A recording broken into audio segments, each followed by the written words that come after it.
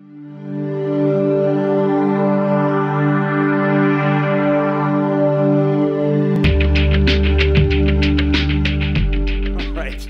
you.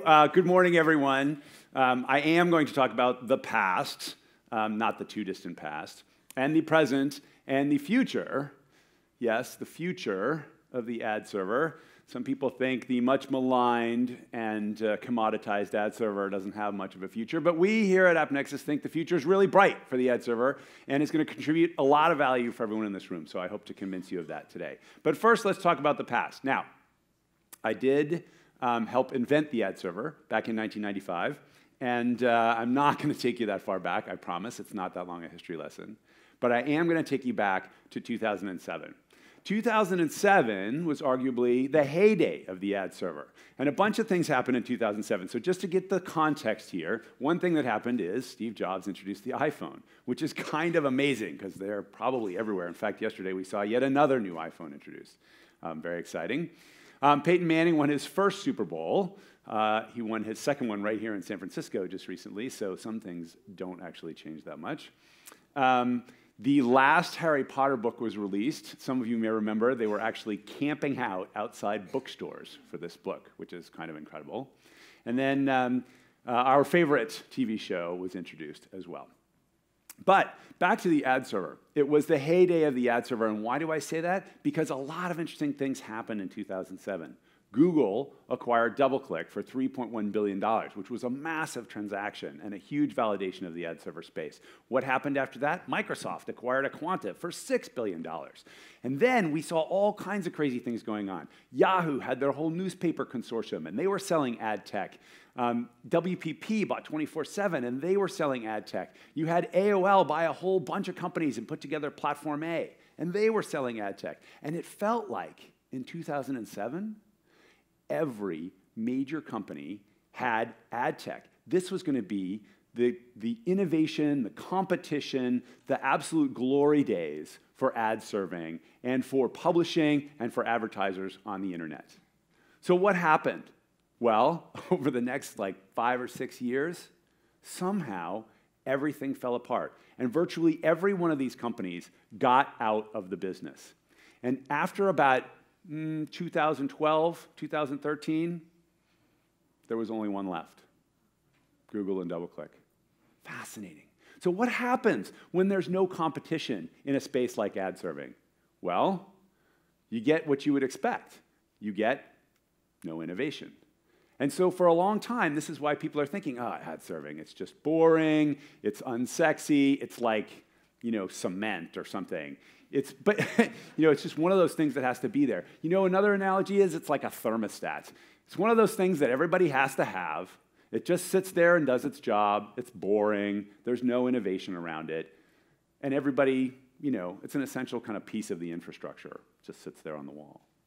Well, what actually happened with the thermostat? This is kind of interesting, right? A company came along and said, that's an opportunity. It's an opportunity for innovation. Thermostats can do a lot more than just sit on the wall. They can tell whether you're home. They can anticipate when you're coming home and change the temperature. They can do a lot of things that are much more interesting and more beautiful than they did for years and years when they just sat on the wall. So where are we with the ad server in 2012 or 2013? We're with this thing that just sits there and doesn't have any innovation, doesn't look very nice. And in fact, for any of you who were at our summit last November, Brian did a great demonstration where he showed how publishers are taking ad servers and duct taping all these other pieces together with them to try and cobble together a complete solution so they can actually run their businesses. And so what we did in that same time period, a couple years ago, is we saw this as an opportunity, the same way Nest saw an opportunity in thermostats, and we decided that we were going to enter the business. So here are a few things we did over the last couple of years. We made some acquisitions. We acquired companies like Alenti and MediaGlue. We acquired OAS, which is the Open Ad Stream ad server. We acquired YieldX, near and dear to my heart, of course. And we introduced, last November, our own publisher suite to finally provide some competition for Google in the space. So this is our publisher ad server suite. It's now in production at a number of the largest sites on the planet. And we say, long live the ad server. So what does that mean for innovation that we've gotten now? That's the history lesson. We talked about the past. Now, where are we with the present? Let's talk about some of the innovations that we've brought into the present that this competition is driving just over the last couple of years. And to help me talk about that, I want to bring on Danny Khatib from Livingly, because Danny's been doing some very, very innovative stuff. They've seen, just over the last year, their CPMs almost double. So Danny, tell us a little bit about what you're doing here. Sure, absolutely. So for context, for those who don't know, Livingly Media, we are a women's lifestyle media publisher. We've been around for about 10 years. We have 4 consumer brands: Zimbio for entertainment, movies, and TV, Style Bistro for fashion and beauty, Lonnie for home decor and design, and our recently launched flagship, Livingly, for women's lifestyle, career, love, and what have you. Terrific. Collectively, our sites reach around 25 million users per month. We do several hundred million page views per visit, very high engagement site, over 20 page views per visit, and we do over 1 billion ads a month. So we have a lot of inventory we need help selling. Wow, that's terrific. So tell us where you were like a year ago, and then what you did to get to take the next step. Sure. So around a year ago, we were acquired by O'Feminine, which is a subsidiary of the Axel Springer family, and we went through the internal transition of being a venture-backed company to a company that now needs to think about profit rather than revenue. As that metric changed, we took a holistic look at our sales strategy, and we made the big bet and the big decision to put programmatic core to what we were doing and make it our primary revenue driver, and profit driver, rather than direct sales, which we felt would be hard to scale to the 1 billion ad impressions that we needed. So halfway through the year, we made a big bet. We restructured our sales team. We went all in on programmatic. Oh, wow. Header bidding was one of the first components of the core strategy for us to go really deep into programmatic. We launched our first header bidder partner at the end of July. We're now up to 8 integrations, and we've seen our CPMs almost double in that time frame. So we went from unprofitable and most of our programmatic revenue coming from one source that starts with a G, 90% of our revenue.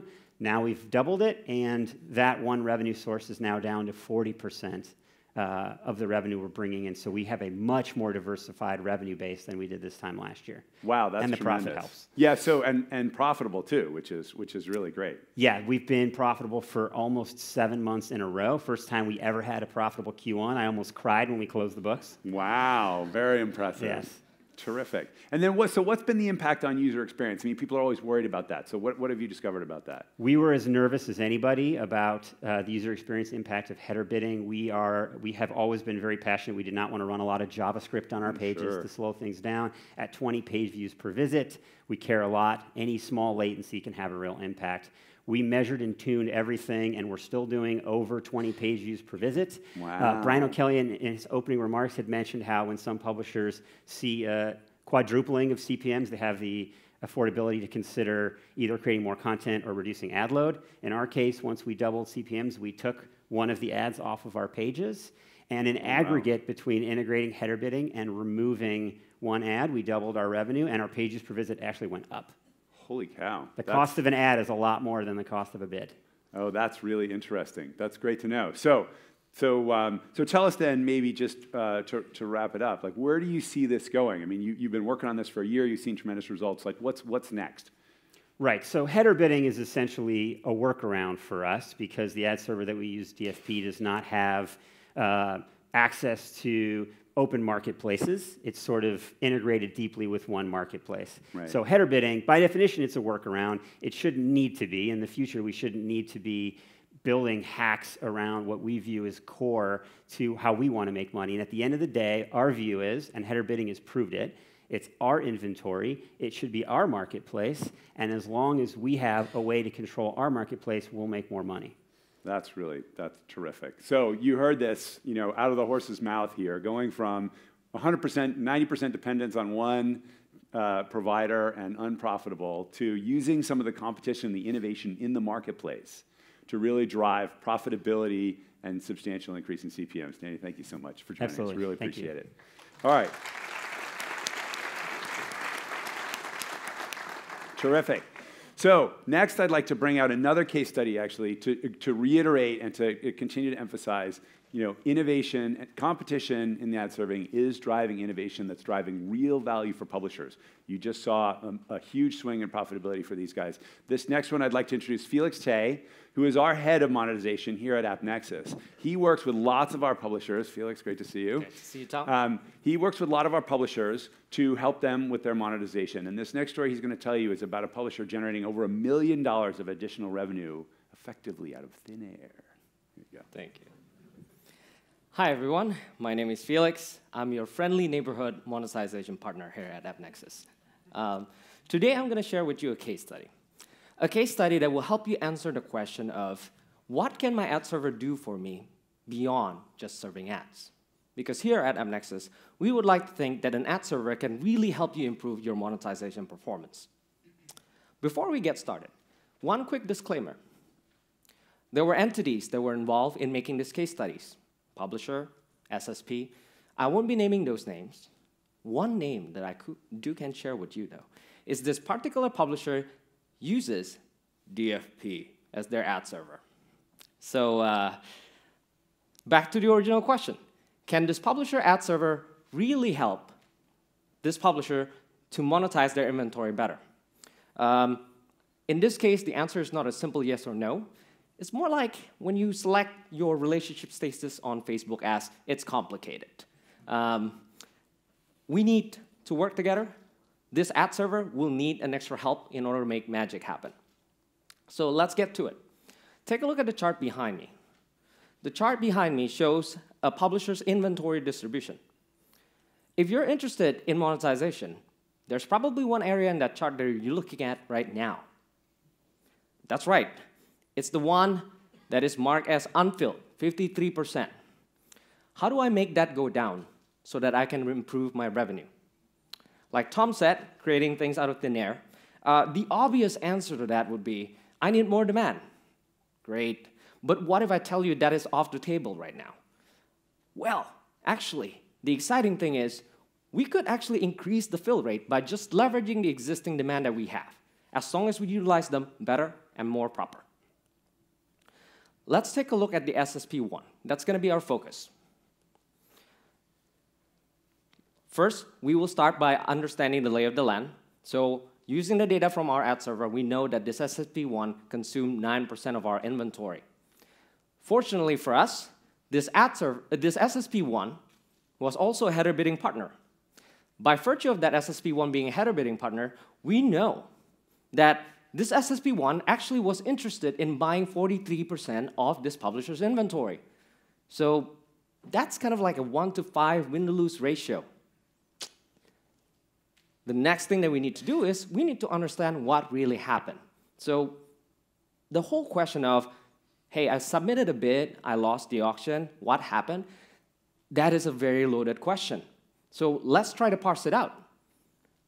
Let's get back into the core of auction mechanics, where, let's say, on the horizontal axis there, you have your bid, CPM, and on the vertical axis, you have your win rate. This is the relationship that we kind of expect to see. You know, when I bid low, I don't really win that much impression. When I bid high, I expect to win. All right, Yieldx, show us what really happened in reality. Boom. Oh, no, actually, that shouldn't be a boom, because when I bid low, I was kind of winning a little bit more than I expected, but when I was bidding $10 to $20, I didn't win enough. And that is the problem, you see. That $10 to $20, that is a lot of money. That means somebody else was winning that impression. So again, we look at Yieldx and try to find out who won. It's the good old guaranteed campaign. So imagine, let's say, for example, Nike. They wanted to take your entire sports section, 1 million impression, for $9 CPM. Great. There is one problem, though. A direct guarantee campaign is paying you a flat CPM. Why is that direct campaign consuming more impression as your bid from this SSP was in the 10 to 20 bucks? You're probably thinking to yourself, yeah, because, you know, this publisher only has 1 million impression available in the sports section, so it kind of needs it. All right, fine. But that's when we use the second functionality of Yieldx, which is forecasting. Because with forecasting, we were able to find out what was the true availability of the sports section. And we found out in this particular case study, it was definitely more than 1 million. So, yeah. Going back to the big picture, taking a step back, I think the analogy that I would like to give is like Nike and this SSP1 were kind of like two kids trying to fight for the same pizza slice. That's all fine, except when there's a lot of pizza left on the table. That's the problem. Like, that's a lot of pizza left that is just not being touched. We need to please eat that pizza and not fight for the same slice. So what we decided to do is we decided to do a workaround. As you can probably relate, we couldn't change the engine of the ad server. So what we decided to do is we did a manual override. Manual override is basically to separate those two Nike and SSP1 to not fight for the same pizza slice. Or in ad tech speak, basically what we did, every time we see a key value pair targeting, indicating that that SSP1 was interested in buying the publisher's inventory, we decided to do negative targeting for the direct campaign so that the two will not be competing for the same inventory.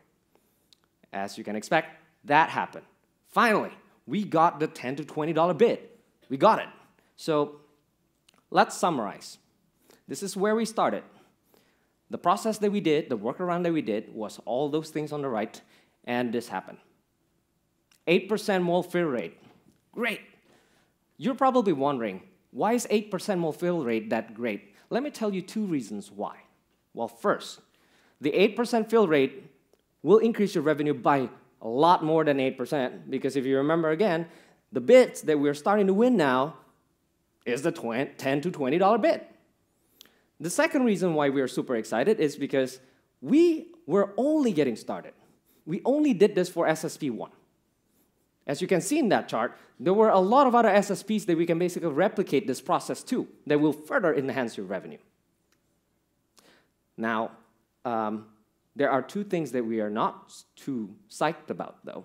Well, number one, again, we cannot change the engine, so this is still a manual override. Manual override will require a lot of man-hours, and it's kind of manual. Second is, look at all those different pieces up there. There's header bidding, there's manual override, there's shield X. Those were all the different pieces that are basically duct taped to the ad server. Back to the original narrative. This is why we believe competition in the ad server space to be very important, because competition breeds innovation. An innovation that we hope one day will give you this, and you finally can answer the question when people ask, what can your ad server do for you? It is definitely more than ad serving. It can improve my monetization performance. Thank you. Thank you, Felix. That was terrific. Thank you, Felix. All right, so let's review a few of the present day. We're talking about past, present, and future present day innovations that we've brought to ad serving. We talked about open dynamic allocation. You heard Danny from Livingly talk about how important it was to pull in all these sources of demand, how they went from unprofitable to profitable, and doubling their CPMs by bringing all the sources of demand into one place. And at AppNexus, we built an ad server that does that in the ad server. And we've added additional innovations like one tag that brings in all the different formats. So you can have the rich media and the banners competing with the video and the native to make sure that you're getting full value for every opportunity to serve an ad. Now, there are some other innovations we've introduced, like accurate forecasting. We heard Felix talk about how the forecasting actually helps you figure out when your direct guaranteed campaigns are consuming inventory that they shouldn't be, and how the publisher that he was talking about generated $1 million of additional revenue by being able to forecast effectively. We saw, for those of you who were here last November, you saw Dave Smith from Pandora talk about how important the accurate forecasting was for Pandora and what's going on with them. So forecasting, another major innovation that we've brought to the table here today. And then we're also announcing today the availability of viewable guarantees. One of the things we've built into our platform, because it's a new platform, is viewability from top to bottom. Viewability is a first-class metric in our platform. So when buyers are asking for 1 million impressions, 100% guaranteed viewable, You can actually go into your ad server and run a forecast on 1 million viewable impressions. See how much that's going to take out of your inventory, book that thing right there, and let it run, no muss, no fuss, and be confident that you're going to get 1 million viewable. Isn't that great? Your ad server actually does it for you. So these are some of the innovations that we've brought to the table today. But I also promised to talk a little bit about the future. So let's talk about the future. Let's take a look. In the not too distant future, these are not way pie in the sky things. These are things that we're working on right now. So the first question I want to ask you is, how many people in this room, and we've heard from a lot of you, have discovered that as they go more and more programmatic, they have to hire more and more people? Wait, doesn't that defeat the purpose of programmatic? Isn't the whole point to have the computers do all the work? So what if we could get to a point where the ad server actually does the programmatic by itself and lets the humans do all the creative stuff? Just like you see 3D printers are doing the manufacturing now, but the people are able to do the creative, the innovative stuff on top of it. And the kinds of innovation that's freed up our humans to do is really been amazing. So think about what happens if the ad server can do the programmatic part by itself and work with the humans, the people, to be able to actually do the creative part that delivers the real value. That's one thing. Number two, a little more prosaic, is dynamic pricing. Now, this is an example from retail, but in retail, we're finding that different sellers on the internet are actually changing the prices for the same thing throughout the day in response to each other's competitiveness and in response to the buying behavior. Why don't we see more of this in ad serving? Why doesn't the ad server recognize the changes in the environment and do better dynamic pricing to make sure that we're taking advantage of those changes in the environment? So there's another thing, dynamic pricing. And then the last thing I want to bring to the table is this balance between user experience and revenue. You actually heard Rhiannon from Shazam mention this on the panel, talking about how important it is to balance the user experience with the revenue. Even Danny talked about taking out one ad and making sure that they balance the user experience against the revenue. But wouldn't it be great if your ad server could actually do this balancing act for you? For example, if you want to get really innovative here, imagine that you have a particularly high-value user coming in and viewing your site. They're a CEO or they're an auto intender. Maybe you only serve them one ad, a really high-value ad. And if the next person that comes into your site turns out you don't know anything about them, they're anonymous or they're cookieless, maybe you go ahead and serve them more ads because you need to monetize them more effectively. Right? So why can't your ad server actually do these things automatically without you having to do a lot of manual intervention? So these are the kinds of things, when you think about it, having the ad server really do the programmatic part, having the ad server do the dynamic pricing, having the ad server do a better job of balancing user experience with monetization.